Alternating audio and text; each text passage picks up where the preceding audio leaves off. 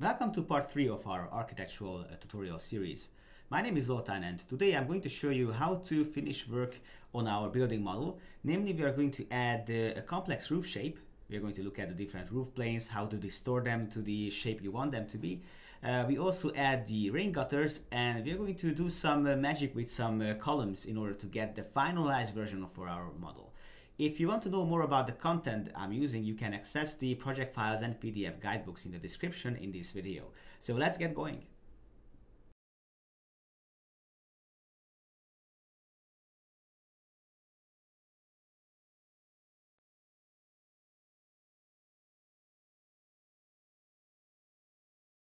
Let's create the attic space. For that, we might need to leave this perspective view behind. Just a quick recap: if you want to toggle back and forth between the views that you have, you can do that with the page up and page down keys or with these toggles over here. Now, let's leave perspective and let's go to axonometric, which we can do by clicking on this icon over here and clicking on axonometric, which takes us outside for further editing. Now, our next task is to have a slab which would bridge this gap. How do we do that? Let's first select the 2D, like so, and investigate what we have. Let's zoom in. So first of all, I have a ground floor with the DWG drawing and the building. And also I have, if I go one floor up, I have the first floor. I could keep on going, but there's no content over here. But this is where I want the attic slab to be created. There's one way to do it. Let's go back. And I'm going to copy the slab from the first floor, one floor up. I do that by selecting it. So I need to select it. I was now lucky enough to select the slab precisely, but if you have multiple things on top of each other, which isn't the case here because you have walls and doors and windows and whatnot, sometimes it happens that you're not selecting the right element. So for example, you selected a wall and you don't know how to find the right thing that you're looking for. There's always this jump list back and forth, and if you click on that, you can toggle between elements which are piled up on top of each other. So if I tell you to select something and you don't find exactly the thing that you're looking for, make sure you jump back and forth or just use this jump list to find exactly the element. So now I have the slab selected and my task is now to copy it one floor up. There are two ways to do it. You can either do it from the copy objects to other floor dialog, or you can just go back to the floor manager and click on the copy objects to other floor toolbar and select the floor where you want it to be copied. Now, I need to change the material because I don't need this parquet on the attic. So I just select the slab and I click on the part of the slab which I want to change the material to. So I'm just going to use something else. I think bright white would be fine, which I can find in the in-model library already. So if I hit OK and I hit OK again, then the slab's material is changed.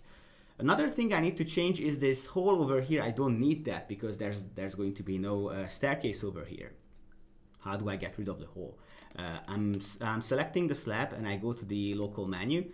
And I can find the menu which is called hole, and I need to delete the hole like that, and now the hole is deleted. There's an exciting design challenge over here. If I select the 3D, maybe you can see it better. If I zoom in, I can see that the slab is now not extending over the insulation layer, which I want it to. Now, how do we amend that? Obviously, I can just click on the slab sides and I can say that I want to offset it, but what do I offset it to? I need to make the floor below my slab visible. Now let's put the 2D into focus again and see how do we enable and disable the visibility of floors which are not active. If I go to the floor manager, I don't click on the button, I click on the arrow next to it. I see all my floors over here. And by clicking on this light bulb, I can turn on the visibility of floors which I'm currently not activating. So even if I'm not on that floor, I can show that in a different color. This time it's a grayish dim color, it's not that strong. If you want to change the way it appears, if you want to change the color maybe to some washed out red or green or anything like that, you can go to settings over here and change under the graphics tab how the inactive building or visible but inactive floors are colored, and you can change it to something else. That's just a detour, I'm not going to do that.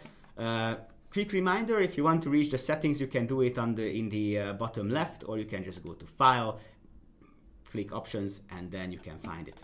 Alright, so now I have the floor visible. So what I need to do, I need my slab to be extending over the insulation layer. I'm going to zoom into one of the corners, click on the slab, and instead of offsetting it, I'm going to say offset all. And now all the sides are going to be extended all the way to this side. So now the slab is covering, let's just go into the 3D to investigate. Now the slab is covering that gap, marvelous. Another thing I need to do, I need the slab to go like this. I don't want this kind of extrusion. I want it to be going in one straight line. So I do that by clicking on the side of the slab and say that I want to offset it all the way here. And by clicking on that node, I can even delete the node that I don't need. I repeat the same step over here, like so. Clicking on the node would get rid of that node that I don't need. So this way, I just created the attic space. It's time to get a roof on our building. Now, switching back to the 2D, I can see that this slab contour is what is going to serve as a base for my roof. Now in ARCHLine there are many tools to create roofs. You can either work based on predefined roof shapes. So if you know already what the roof shape is going to be, you can just find the right tool and just create the roof. But this time, the roof shape is going to be this kind of push together L form. So I need to create something which tackles these kind of shapes. So I go back to building roof and I'm going to use the roof in sketch mode tool, in which case all I need to do, I'm just going to track the contour of the existing slab like so.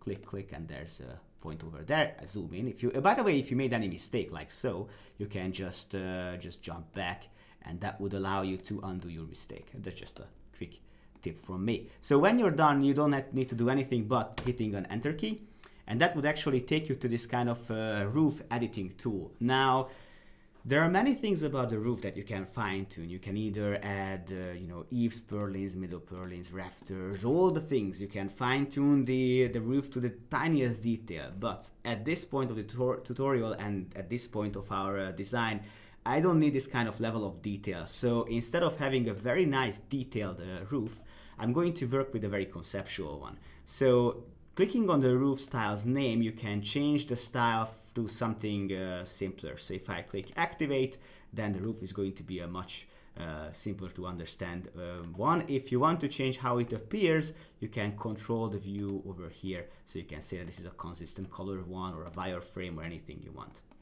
Now let's talk about general properties. There are many things you can do to define where the roof is starting from. So there are many criteria you can fine tune. This time we know the C value. So how high the roof is going to start in relation to the slab below it. And we know for a fact that it has to be, this value has to be minus 300. Now you can click on update and then the update would take place in the 3D as well. Also, you can take into consideration the theoretic wall width, which is currently 380 millimeters. You can change that, and I suggest that you do if you need, but this time we don't need that. Eaves overhang we don't need either. But we need to change the materials, so we go to roof tiles. Now, in ARCHLine, you are able to ask the software to create every single roof tile as an individual 3D body, but that takes a lot of processing time, and this stage we don't need that. So we just need to have very simple materials being applied and acting as roof tiles. So instead of adding, you know, 3D bodies, we are looking for materials. So I click on this paint bucket, and with this, you can find the right color that you want. Now, if you don't see this roof blind core material in this jump list, you can just click on the plus icon and just type in the name. So I know that it's called roof blind, and I'm just going to click on the one that I need. And if I select that, then it's going to be applied to the roof. But there are two other roof elements which need to be defined, and one is the ridge, the other one is the valley. So the ridge you can see here, and there's also a valley hidden over there. So the ridge should be the same roof tile materials. I don't see that here, so I'm just going to click on the plus icon and I'm typing in again roof blind and click on this material to apply it. Hit update to see it. But the valley, I wanted something else, so I'm just going to go with this Pantone grayish color over here. So now that's done. That's very good. The underside of the roof has to be colored differently. I like this pine color, but it has to be instead whitish. So I'm going back to general properties and changing these two elements to something else.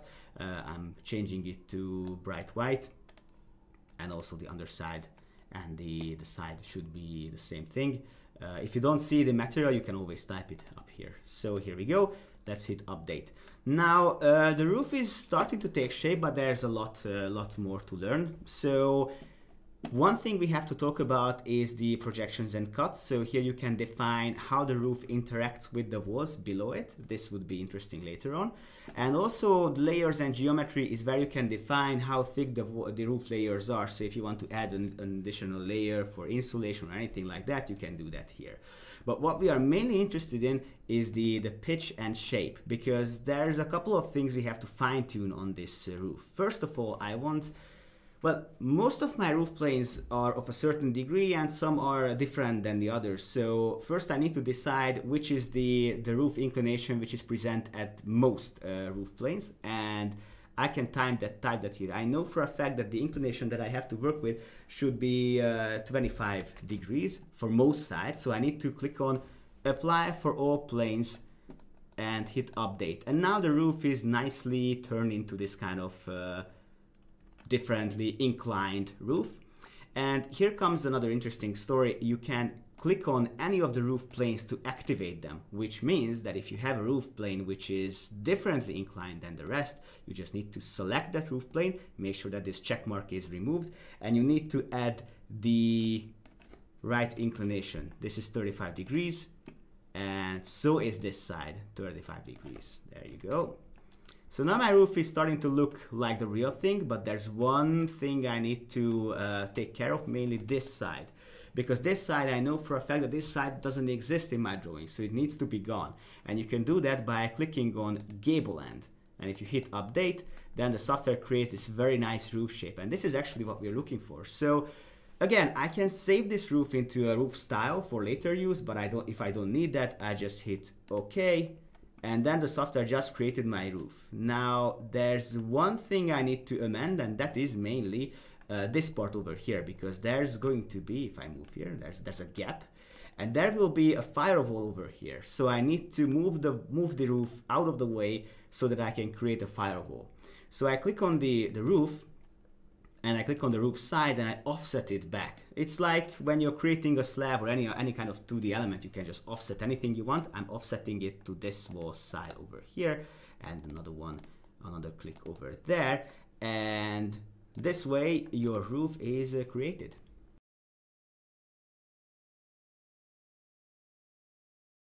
The roof is now done, but there's a firewall that I need to create. Let's go into the 3D and see what I mean. If I turn my model, just a quick recap. If you want to turn the 3D model, you hit the Shift key and the mouse wheel, and then you can just turn around. You can orbit the model. So there's a gap over here that I need to bridge somehow, and I can do that with a wall which needs to be cut in a very certain shape. Now, jumping back into 2D, I can take care of that. So here's what I do. I activate the 2D and I go one floor down, and I can say that I want this wall piece over here. Again, reminder, if you haven't hit the wall but maybe you have selected the slab or something else, you can just use this quick jump list. So if you have this wall over here, you can copy it one floor up, and then you can use that as a firewall. So you can copy the element by going into the floor manager, but this time we are doing it from here. Copy objects from another floor and select the second floor. And now my wall is over here. There are two issues with that. One is that it's not long, it's not high enough, not tall enough to bridge this gap, and there are some spots over here which needs to be covered. So I select the wall and I'm going to change the height to 4500, make sure that it overextends. And also, if you want to make sure that this part, which is here in the 3D, is bridged, you have to select the wall and click on the node at the end and say that I want to change the length all the way here. Now, the challenge is the following. I want this wall to be, let's go into the 3D, to be following the inclination of the roof, but it needs to follow the inclination with a certain offset of 300 millimeters. So I want this to be a very nice firewall which overextends the roof. So how do we create that? Again, in ARCHLine there are more than one ways to tackle a challenge, but I'm going to show you one, which is a very good tool. It's called a push-pull. Let's see how it works. So if I'm in the 3D, I'm able to draw some editing lines based on which I can do some further editing. So I go to drafting and I say that I want to have a line. And when I do that, first I need to activate the surface onto which I want to draw. So I'm selecting the wall. And here I want a line that goes from here, and I could snap it to the roof's topmost point, but instead I'm just going to snap it over there. So line is already there. You can create another one, but if I don't want to do that, I just hit enter. And now there's one line over there. You'll see it later on. And I do the same thing on the other side of the wall, on the other side of the roof, I mean, by clicking here and clicking over there. Hit enter. Now, I have my lines over there, but there are just too many things in the way. I can't edit the wall with so many things going on. So what's the way to isolate this wall over here in like a 3D environment? You can do that by selecting the wall in the 2D and clicking on the 3D hammer, because the 3D hammer is always rebuilding the things which are selected. So just click on the 3D hammer and then you have this nice wall, just this wall. So the rest of the model is not discarded. It's just not shown in 3D, which is very handy if you have a very special design challenge like this one. So here's what we do. We need to have these lines extended upwards by 300 millimeters. So we do that by going into drafting, offset, and clicking on the line. Now the offset tool recognizes that you are in a drafting mode, so you can't offset anything else but the line. So let's click on the line and start moving the mouse cursor and type in the value of 300 millimeters, like so, and repeat the same thing with the other line and make sure it's 300 millimeters upwards. And now what I need to do, I need to connect these two lines, which I can do with a T and L connection, but this time I'm not using the ones for walls. Instead, I'm using the ones for lines. So I'm going to use the L connection, select one of the lines, select the other one, and then the lines are met. Now, this is the time when you can discard of any lines that you don't need. So let's select this line, hit delete, select the other one. I don't need that either. Okay, so now I have the editing lines. The actual 3D modeling comes now, because this was just preparation to give me something based on which I can model. So I use the push-pull tool now. And all I need to do, I click on the surface. Now if I hover my mouse over these surfaces, you see that this tool recognizes the lines that you have drawn. So you can just select the closed boundary, which in this case would be up here. Select it, and then you can either extend it, or you can just go backwards and by clicking it, deleting the part which overextends. So now I have this roof part, this firewall created. I can get rid of the editing lines, so I can just hit delete here, and there's another one which I don't need, hit delete. And also I can change the materials to something else, because this would look a bit less professional that I see the bricks and the insulation outside. So I need to go to the design center, looking for bright white. And when I have that, I can just grab onto the material and drop it onto the surface. Software asks me if I want to replace one material with another on all instances or in just this object. So I'm going to use the latter. Click on the surface that you want to change.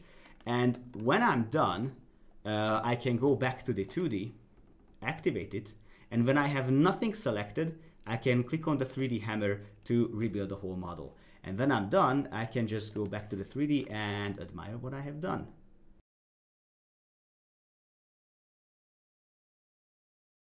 Our next exercise is creating a rain gutter with downspouts. So for that, we have a dedicated tool under building, roof, and gutter. All you have to do, you have to just select the side of the roof, and the software would automatically recognize the roof's contour, as you can see in this picture. It also knows that there's no roof on the firewall, so there's no need to create one gutter part over there. So this is an automatic exercise. You can also create gutters along a polyline, but this is the fastest as it gets. So first of all, I'm going to define a new section profile, because I don't want this kind of U shape. I want to have a more rectangular one. So I'm going to use gutter section profile number 2. But if you don't see on your copy of the software here in this profile, you can just go to the plus icon and look for the right profile here in this library. Now, once I have the right profile selected, I need to do something with the offsets, because I see that the reference line for this gutter is in the middle, so I need to shift that. So there's going to be a horizontal offset of 100 millimeters, and you can see the reference line jumping, or rather the reference line stays as it is, and the object is created in relation to that.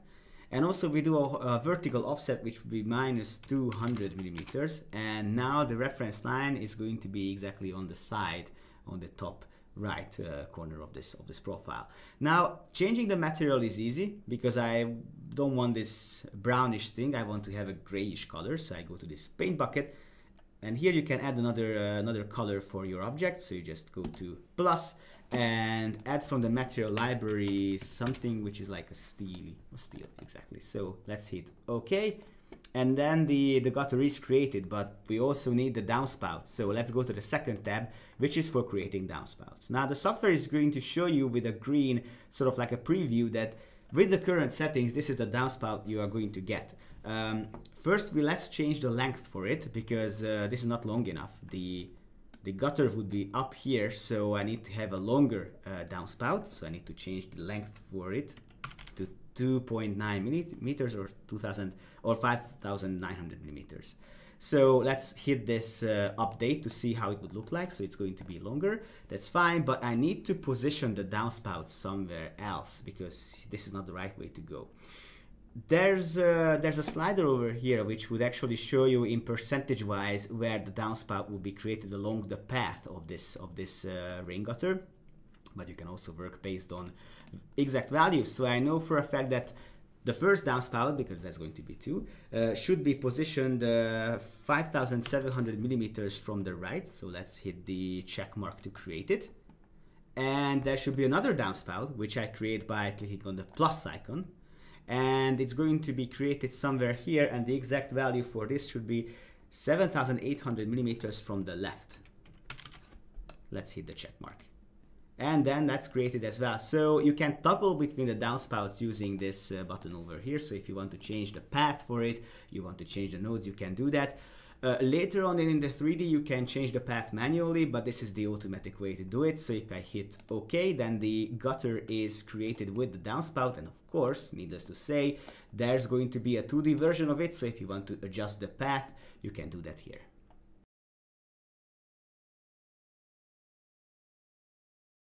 Let's learn how to place objects onto the roof. The special thing would be is that the roof is inclined. So we are going to learn how to put something on a not flat surface. And also we are going to learn how to bring in something from external libraries. Now, as you might know, ARCHLine is able to connect to many different object libraries, including BIMobject or Cadena, Synchronia, and also to the 3D Warehouse, which is the largest user-made material collection. When you click on the 3D Warehouse button, you have to click on Direct Download, and that will open up a mini browser within the software in which you can find content that you're looking for. It's important that you need to be logged in. This is a separate login that you have to do via the Trimble website, who are the owners of the 3D Warehouse. And here in the search bar, you can find the thing that you're looking for, and we are going to put in some solar panels. So I have the name of the object that I'm looking for. The name is dynamic model LSX. So we are looking for that, and what we need is this object over here. So we are going to download this into the software for later use. Now if you click on download, you have several versions of the same object. You need to use the same year version as you have for ARCHLine. So if you are using ARCHLine.XP 2020, you need to use the 2020 model. If you're using 2021, as I'm doing now, then you need to download the 2021 version. Now, when you click on the object and you click download, the software would start downloading the object. And if you have already this object in your library, which I have because I practiced for this presentation, then it's already existing. So I need to click on overwrite. And notice that I'm currently in the 3D. So I'm going to position this object over here in the 3D world. So what I do, I need to select the surface onto which I want to snap this object to. Of course, later on you can fine tune that, but I'm going to just click and position this panel over here. You can see in the 2D it appears as well. Now, what I need to do, I see that this is now horizontal, but it needs to be slanted. So what I do, I click on the object, and here in the property grid, I have an ability to tilt things ahead. Now, if you remember, this roof plane is 25 degrees in inclination, so I need to add the 25 degrees over here, hit enter, and that results in a sort of like a tilted object which is nicely snapped onto the roof. But I also need a few more of these panels, so I need exactly altogether 4. So what I do, I go to the 2D, in which, by the way, if you want to fine-tune where this panel is, you can just click on it and just move it somewhere else with the move from tool. So I can just make it coincide with this wall, and I can make a few copies. I need 3 more of these, so I go to the movement marker and I'm going to click multiply, and I'm going to say I need 3 of these elements. And when I hit OK, the software asks me, okay, what is the reference point from which you are going to copy the elements? And I'm going to use the top right corner of this object, and I'm going to move the mouse key, and when I do, the software starts distributing the panels.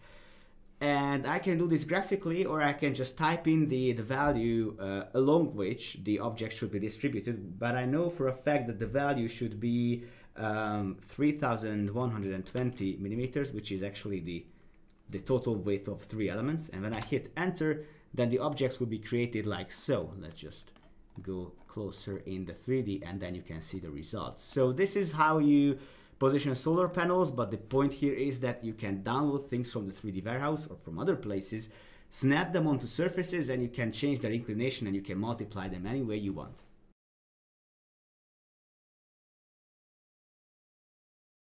There's a couple of columns that we have to position on this drawing. Let's see how to do that. So first of all, let's select the 2D and go all the way to the ground floor, because if we go here, we can see that there are some references from the imported DWG onto which we can position the columns which are going to hold up this balcony and this roof.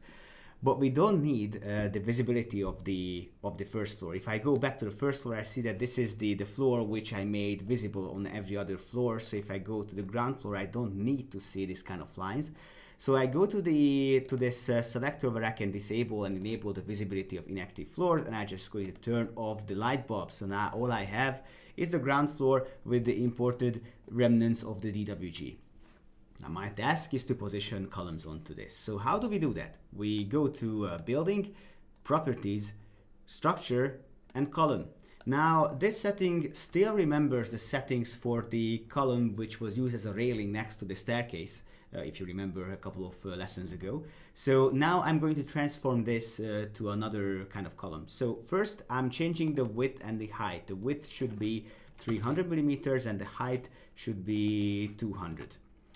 This is all right, but I need to change the material as well. Now instead of changing the materials one by one, I'm going to say same material, so I need to only do this once. So I'm going to click on the solid material and I need to add another one. So I go back to the main folder of the materials and I'm going to type in stone wall, which is the material I need. So there are many permutations. I need the one with the name stone wall underscore 048. So I'm going to choose that, hit OK. And now my column is almost done, but there's a couple of things I have to clear up. First of all, I need to change the relative height, the base elevation, and that would be minus 200, and the total height of this column should be 2700. And also there's another thing about the placement of the columns. Now you might not need to do this because you can place the columns even with this corner point, but I like to choose another easier to understand point, which should be this bottom over here. So I could be done with this. I could start positioning the column, but there's one trick I want to show you, namely how to add things or subtract things from the column. So let's go down in this menu and click on Cutout Recess Attachment. And in this way, you can add or subtract things from an existing column, which will be parametric. So if you, for example, add something onto this column and later on change the length, the height of this column, then the add-ons, the subtractions will move with the column. So let's see in reality how that looks like. First, let's click Insert New, which would show that with the current settings, there would be like a round cutout of this column. First of all, it doesn't have to be a cutout, it has to be an attachment. So you can see that now it's attached to the column.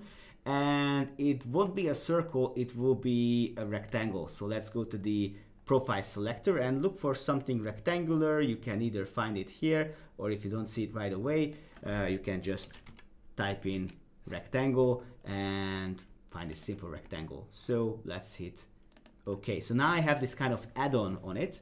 And there's a couple of things I have to change. For example, I don't want this to be positioned from the bottom. I want this to be snapped to the top, which I do by clicking on this position in vertical direction measured from. It should be top. So now it goes all the way to the top like that.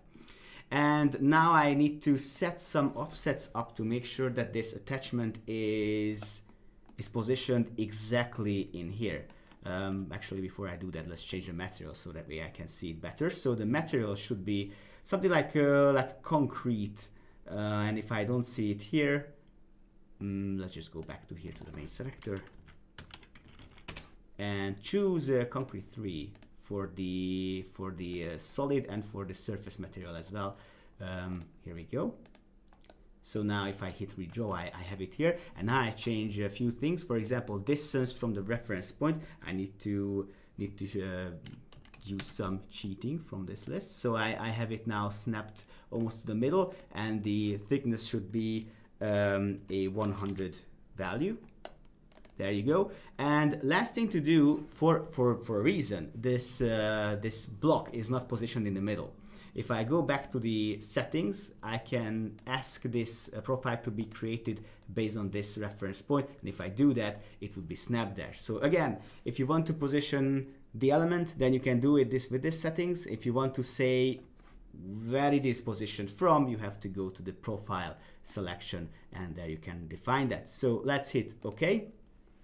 And I think all the settings are right. I could set up some kind of inclination, but this is going to be one straight upward facing column. So let's hit OK. And now comes the time when I actually position the columns. So I do that by building column, and now the software remembered my settings and now tells me that this is the time to actually position my columns, which I can do by zooming in and find the right point like so. So one column is selected and placed, and here's another one over there, and there's a third case, but this time it's not facing the right way, so I need to rotate my column, which I want to position to coincide with the thing over here. So I'm just going to say rotate minus 90 degrees, and then I can snap it over there. Let's go into the 2D or I'm in the 3D and investigate how it looks like. Now in this scenario, which is above the entrance, it looks pretty neat. But there's one gap over here in the 3D over here at the balcony. So now this column is not high enough, not tall enough. That is because there's this ramp over here. So actually these columns are all the same height, but this balcony is a bit higher than this kind of covering. So I need to change the height of this column, for which I have a cheat sheet, of course, and the height should be increased to 2,800. And there you go. Notice that when I change the height, the attachment, the add-on is not stretched. It's going to be just moved to where it needs to be. All right, so double click with the mouse wheel to investigate. Sorry, I have it selected, so I escape closes the selection. Double click on the mouse key and right click to move around in the 3D. And we're actually done with putting together the model itself. So we started from importing a DWG drawing, and we turned the two-dimensional lines into 3D building models. We created multi-layer elements with walls plus insulation. We had several levels. We have a ground floor, we have a first floor and an attic space with roof. Doors and windows are inserted. We have a gutter, we have a nice firewall, and we also dealt with how to import objects from external sources. So the modeling part of this course is now, that is part 1 is done. And the next thing we are going to do in later courses is how to get documentation, dynamic measurements, sections, elevations from this model. So make sure you stay tuned for that one. Let's move on to the next lesson.